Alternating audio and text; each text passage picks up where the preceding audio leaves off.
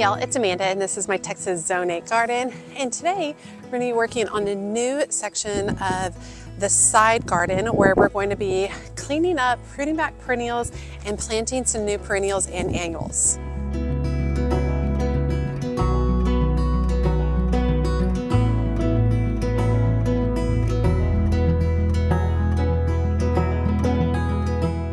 Okay, so we already did a first section of the side garden, everything to this direction. And now we're going to work on this portion. This is probably the most difficult portion of all the parts of the side garden that I have, just because there's a whole lot going on. And so what I want to do is I want to just take you through some of the plants that are in here.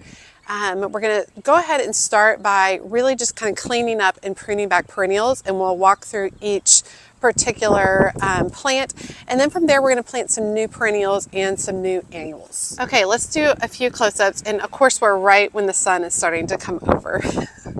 But I can only garden when I have time, y'all. So this container right here had tons of black-eyed Susan vines spilling over it with a bunch of purslane. That all needs to be cut back because those are all annuals. We have a lantana in here, got a bunch of balloon flowers. This is a big negative space filled with weeds. We're going to do some planting. It looks like I've already got my bearded iris are starting to bud up, which is looking really good. Lots and lots of weeds, lots and lots of weeds to cut back. I'm excited. There's a lot of pruning in this particular video, and pruning is one of my favorite things to do in the garden. So let's go ahead and get started. Okay, I'm going to start by just cleaning everything off of this particular trellis. Let's pull this out. And you can see these vines went really far. Just get in here and do a little bit of cleaning. I'm not going to plant this up today, but there we go. Okay, got that all cleaned up. And I'm going to go ahead and put the drip line back in, just like that. And that'll be a fun one to plant up pretty soon.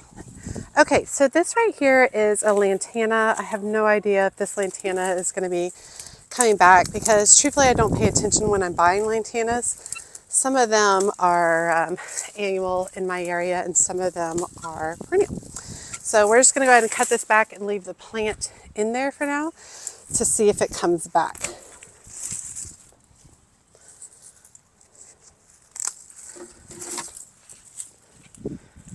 Okay, so over here, I've got just like a bunch of like debris and trash, and got a couple of different things coming up here.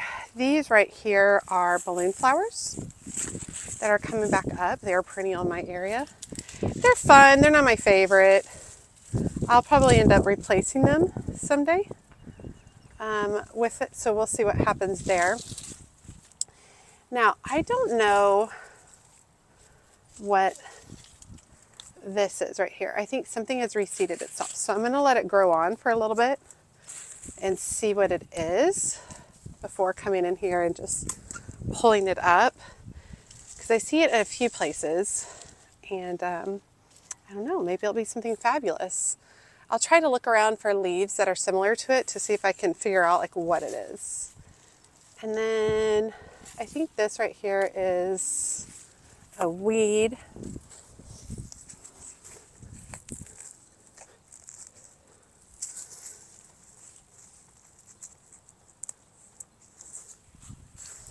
And I think we definitely should plant something in this area for now, because if this lantana comes back, it's gonna be a while for it to fill in this space. So I think it might be really good just to go in and clean it all out. I did have a baptisia back here, but it didn't survive its first year. So I think this might be a really good area to plant maybe some of my purple coneflowers, or actually my thistle. I have some 2 or 3 thistle plants that I grew from bare root, and I think this might be a really good place to put them. That pop of blue in that area might be fabulous, truthfully. Maybe we'll do that. Now back here is We got all weeds going on back here. A lot of debris. These are all weeds back here.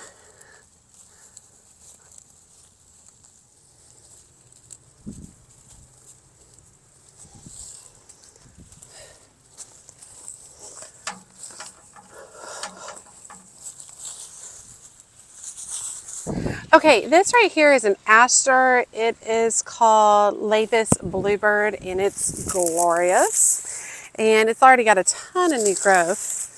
So I need to come in here.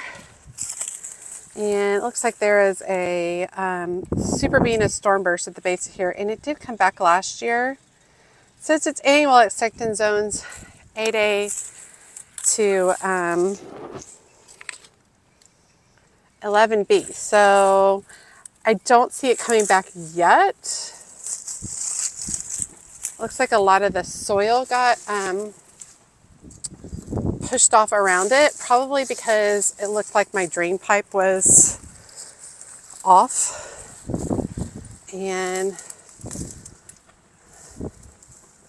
so I don't know if that's going to come back. I think I would have seen it by now, but we'll go ahead and leave it for right this moment.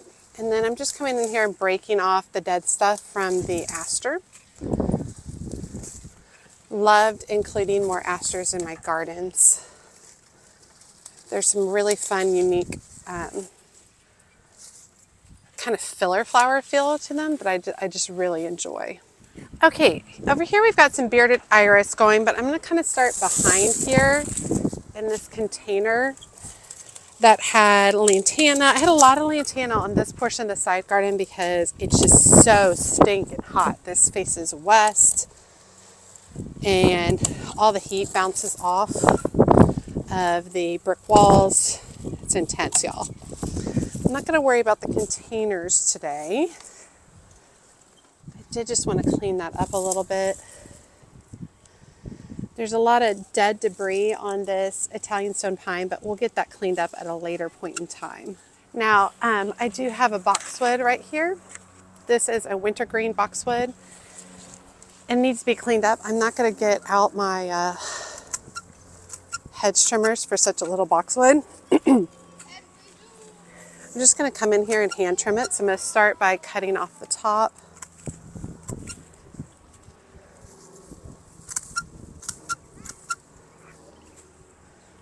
And then I'm just going to use my clippers to kind of shape it a little bit along the edges.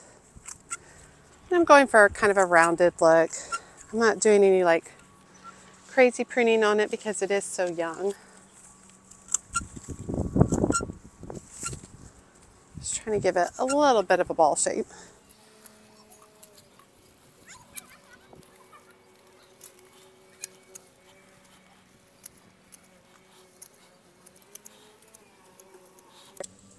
Okay, not perfect. Give it a little bit of shape. And that's going to allow some of the other plants to do a little better in the area.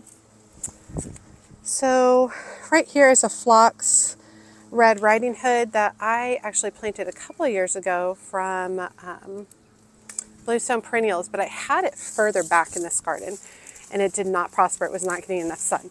So this last fall I moved it forward. So I'm really hoping that it does better this year. Just coming in here and digging out some more of the debris underneath the bearded iris. Very excited for the bearded iris to start blooming. I deal with a lot of Bermuda grass in my gardens. So those of you who deal with Bermuda grass, I feel for you. It sucks. It's an ongoing, never-ending battle. Okay, back here is a whole bunch of weeds.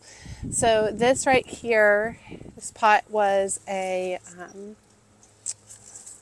lily of the Nile that didn't make it. Pull that out.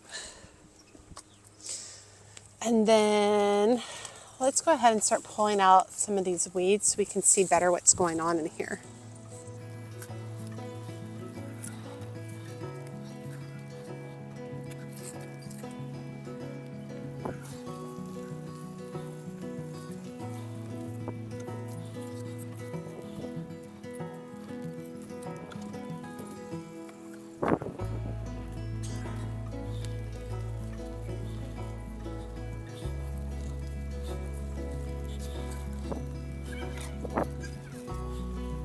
Okay, so this guy right here is a Windwalker salvia, and I might have to sacrifice some of this new growth to get this cleaned out. However, leaving some of these branches in there will actually be helpful because this plant does flop quite a bit.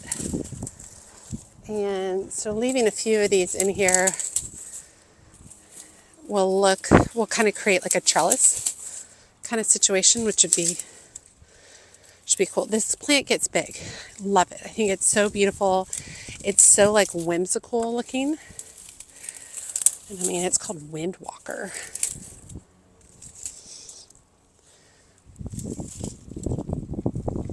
Yeah, I think I'm going to leave some of these older branches in here to kind of act as a trellis to support some of these. I think that'll be nice. Okay, so we've got some violas that have spread from seed over here. Those up. Also got some additional weeds kind of tucked into these dianthus. And this dianthus I'm actually going to be moving. So this guy right here, let me see. This guy right here is going to get dug up. So don't be fooled by dianthus like this. This is a proven winner, like On the Town or something like that. I'll put the name. But the roots are like, this all spreads out, but the roots are kind of towards the middle. They're not as spread out as you would think. So I'm just going to come in here using my hori knife and kind of dig around where I think the root ball is. I think I might be able to divide this guy too.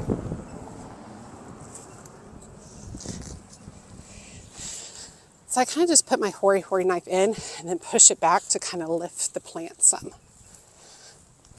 There we go. All right, I definitely think that we can divide this guy into a couple. So took that out. And the reason I took it out is because, like, I don't know why, I think I originally had 6 of these, but only 4 made it. And so the way it ended up, the ones that survived, is kind of like an odd, it looked weird. So I'm gonna go ahead and spread these out a little bit. But these dianthus are looking beautiful. And dianthus, anytime they're finished with the bloom cycle, you just shave them back and they do beautiful. Okay, the next big pruning is gonna be this abelia. And it doesn't necessarily have to be pruned. You're really just pruning it for shape and scale more than anything. If you are gonna prune it, you wanna prune in late winter, early spring. But this guy is getting big, so I'm going to go ahead and prune it back for shape because there are some perennials under here. So I don't think the shape is going to look super great to start off with, especially because right here, I mean, I'm just using some hand pruners. I didn't get out my hedge trimmers because I'm lazy, y'all. Just didn't want to do it. Didn't want to haul them out. So what I'm going to do is kind of just start by trimming around the base and scaling it back. I'm not really worried about controlling its height. I'm more worried about controlling its width. And this gets beautiful flowers in the fall.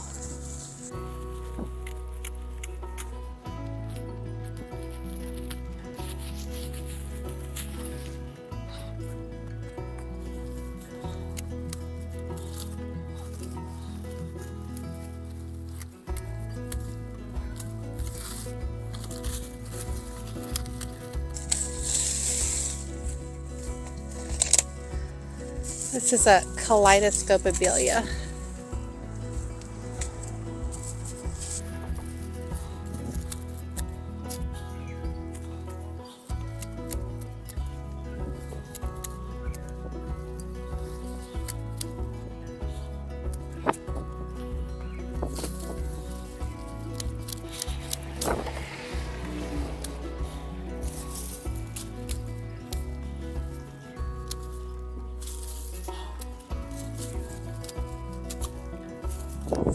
Okay, definitely wasn't going for like a perfect like ball shape because this will become more organic as the season goes on, which I like. I think it'll look really good. But just kind of need it cleaned up so I can see what's going on in the front of here, which reminds me of these guys back here. These are powwow coneflowers. And if you can only have one coneflower in your garden, I highly suggest you get a powwow coneflower. These will be going into their 3rd or 4th year. Last year they were massive. There's 2 of them over here. They were extraordinary, to say the least. And yeah, they're awesome. So if you get the opportunity and you see some powwow coneflowers, definitely add these to your landscape. They take the full sun. They just give and give and give on flowers. The color is bright and cheerful and happy, and I love them. So we got both of those over there. Okay. Looks good, nice and cleaned up. We'll do this section another time. Looks good, nice and cleaned up. So I'm gonna just take a moment and get a lot of this trash put away and then start gathering all my elements. And the next thing we're gonna do is start fertilizing.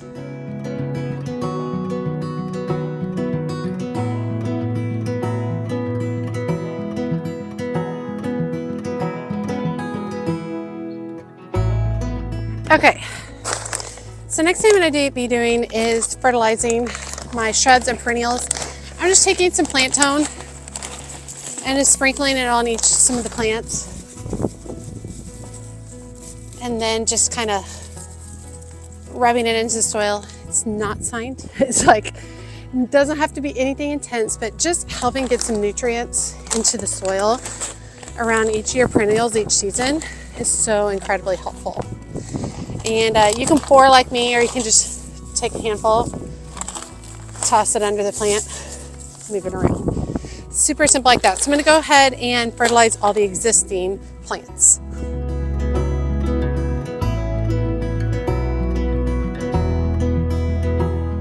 Okay, so we're going to start planting some perennials and annuals, and it's going to be a lot. I bought some things for this area of the garden, but I grew a lot of them from bare root. And so what I'm going to do is I'm going to go ahead and start planting about these. I'll talk a little bit about them, and then I'll do some voiceovers on more details about each of them, just so that you guys will know all that information, because I don't have everything memorized. But also, whenever I plant each of these plants, I'm going to be adding plant tone fertilizer to the base of each of them. I also wanted to point out that this is a west-facing garden. I have drip lines throughout everything. And the drip lines are set up in a way that if I have a plant that's not getting enough water, I can punch in an extra emitter at the base of that plant. The drip line is what really allows me to grow so much on this west side. I get a lot of questions about Texas sun and really, really hot areas. The drip irrigation that's next level, right? So that's what really allows me to grow a lot of this, because I'm getting precise water to the base of the plants. And that precise water might seem excessive, but it's way better than hand watering, right? Because I'm using a ton less water for that. And then it's better for the foliage overall, because it's not getting like water on it all the time. So what we're gonna do is remember there is a lantana. We don't know if it's coming back. It's a little too early right now. But I picked these up at Green Acres the other day. It is Dianthus Everlast Violet Blue, 1 gallon size. I got 2 of these, and these are perennial in my area. So let's start by planting those. They're going to add a lot of really great color to this area. And I'm just using my Hori knife today to dig my holes. Now, I don't like digging big holes, and truthfully, even 1 gallon kind of annoys me. You would think that with all of the with all the gardening that I'd be cool with like digging, but I don't really like it. It's not my thing. But so a lot of times you'll see me starting with smaller plants, just because I don't want to dig a big hole. You'll rarely see me planting anything over 1 gallon, unless that's the only size I can get it for. So basically what I'll do is I'll dig my hole, toss in a handful of fertilizer, plant tone fertilizer, to get these planted.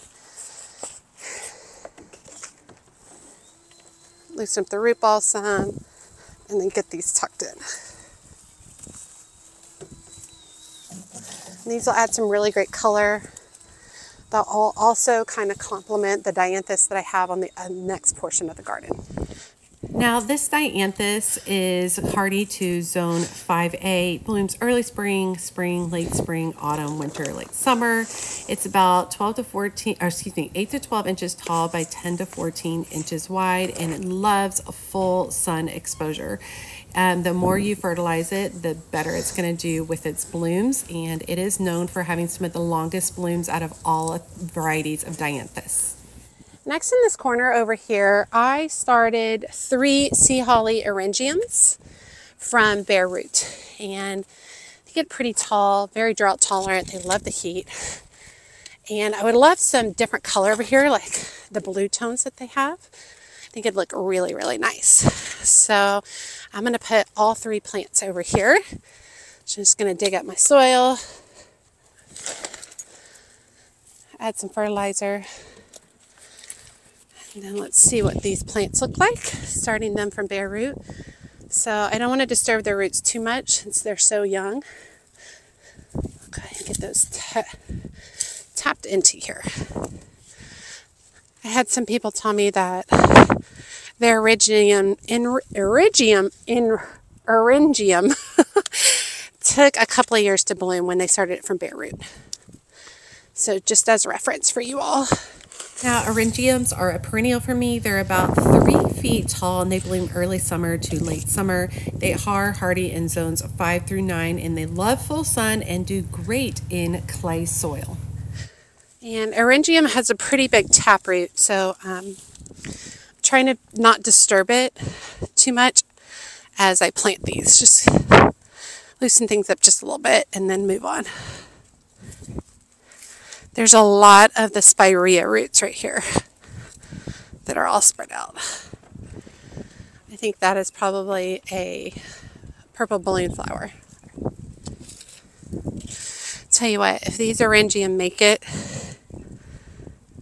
in my garden, I'm going to be starting a lot because I love them so much. I feel like we're planting a lot of perennials that aren't going to make impact for a couple of years.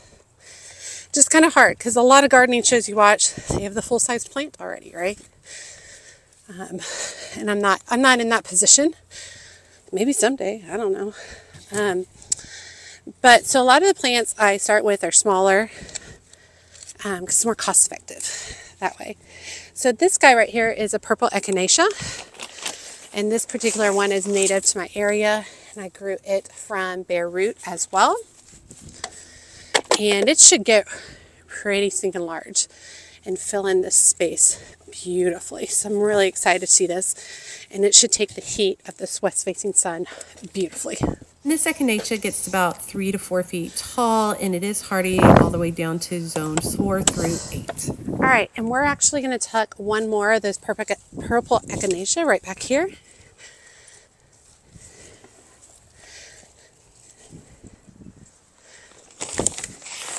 And I'm really hoping it spreads and fills in this space. I think that would just be lovely.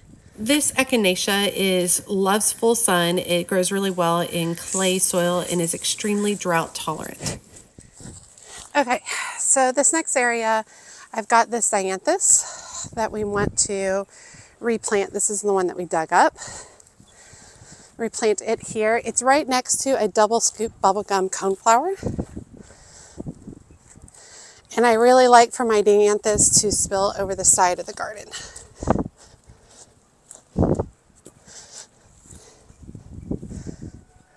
I wouldn't typically suggest transplanting plants other than fall, but I think if you give them enough attention, water, and fertilizer, they'll be fine. Let's get that guy in there.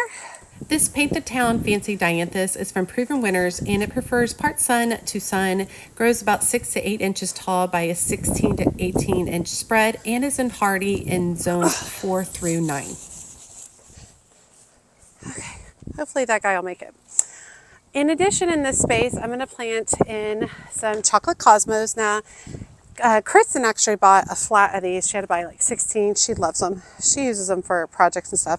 It's called Cocoa Mocha Cosmos, and they are not perennial in my area. They are an annual, but I'm going to go ahead and tuck in the 3 of them right here. I think it'll be really nice. They like full sun.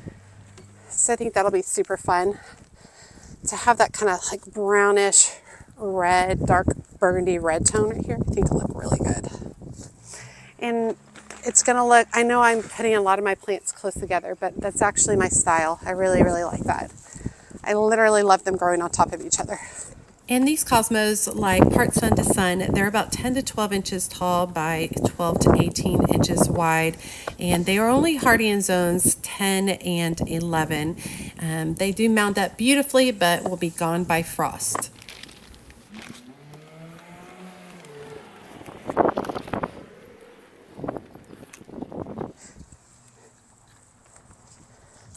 Okay, in this area we're going to be putting in some annuals. Now I had bought some of these Salvia Oxford Blue and Salvia Pink Sunday from the Collin County Master Gardener's thing. They're not doing very well, so I need to go ahead and get them in the ground. So I'm going to go ahead and tuck some of them over here, and then I'm also going to tuck in some zinnias. The zinnias are Swizzle Cherry Ivory, and they're one of my favorite zinnias.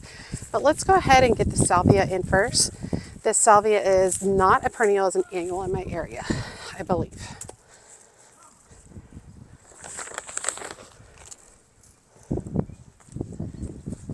These guys are struggling, so I just need to get them in the ground. They'll do better in the ground.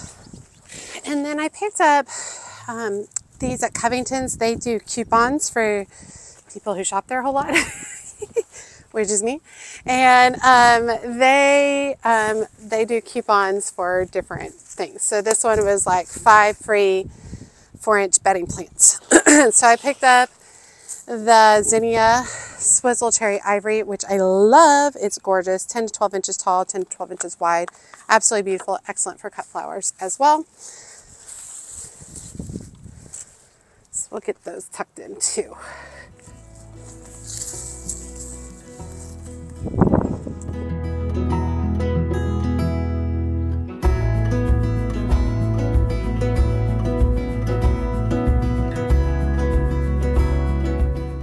Okay, so like I always say, it doesn't look like much.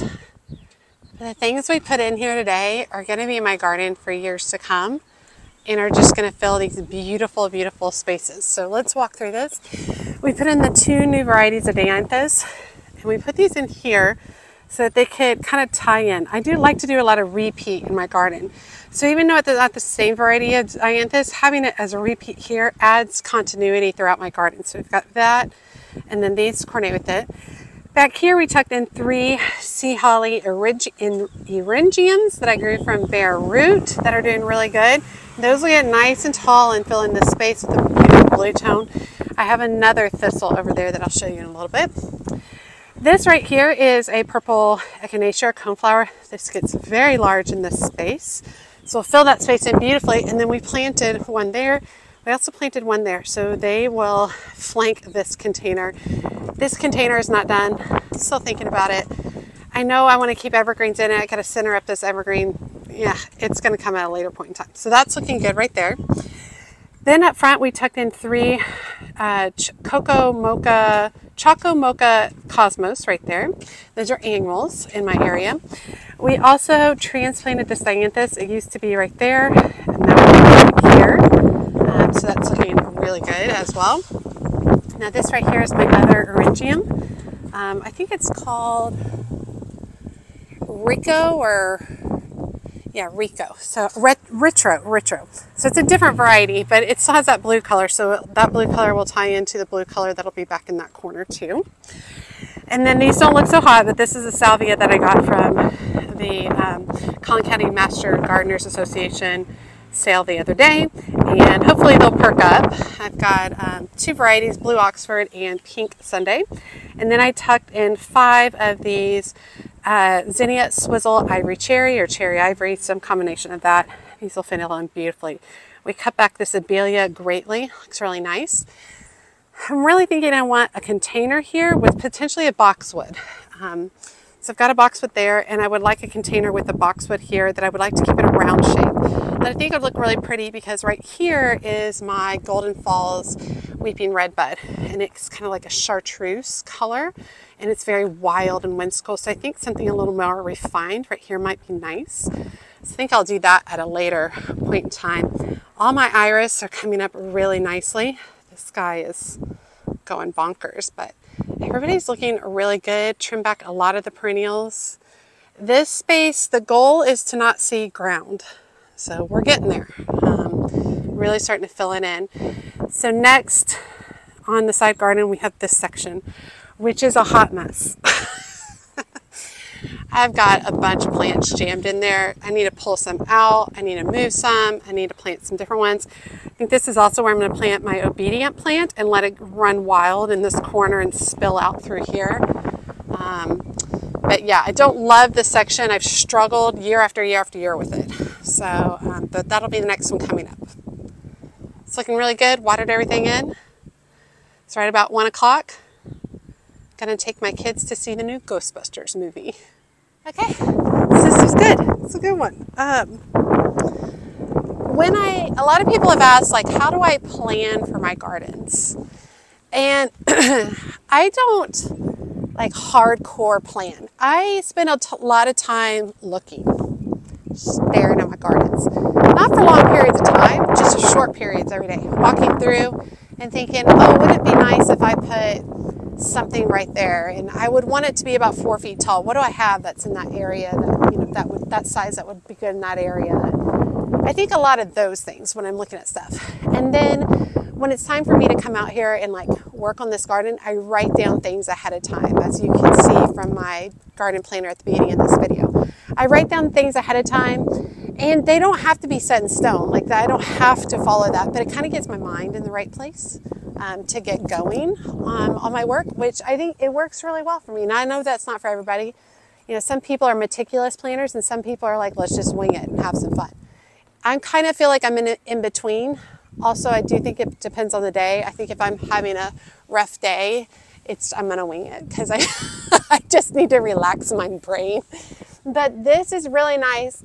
I was also thinking as I was working through this garden, how much this garden has changed over the years and how much my family has changed, because this is my COVID garden, this whole side of the garden house. I built this. I put this in during COVID. I started putting it in April and May after COVID started, and it was very therapeutic for me, you know, because my children were suffering from not going to school. It was really hard, and I couldn't see my family, and my family was spread out over multiple states, and like it was, you know, it's hard. It's hard on everybody. It's hard on everybody, and you know, my children and I stayed home, and my husband is in a position where he's required. He's essential, so he had to be at work every day, which was scary. And while it all worked out fine for my family, at the time it was really scary. And so seeing how the garden has changed, this garden has changed dramatically since then, and how I've changed and my children have changed, it's really kind of cool. And I think that's one of the things as like a young family that I work in my garden, and my garden grows along with my family, that's kind of a cool sentiment. So, all right, you all, I hope you guys enjoyed today's video. One more section on the side garden, and then we're shifting to the backyard. And in the backyard, one of the first things we're going to do is we're going to go prep the heirloom chrysanthemum garden, which I'm super psyched about. We're going to do a whole video on heirloom chrysanthemums and why you should all have them in your gardens, because they are hands down like my favorite thing right now. So, so I'll be going through that with y'all, and then we are going to be building a new garden in the backyard. We're also going to be getting rid of a lot of the grass back there. It's going to be a lot of hard work and a lot of labor. Not for y'all, for me. But it's going to be a fun process to watch, and I'm really looking forward to it.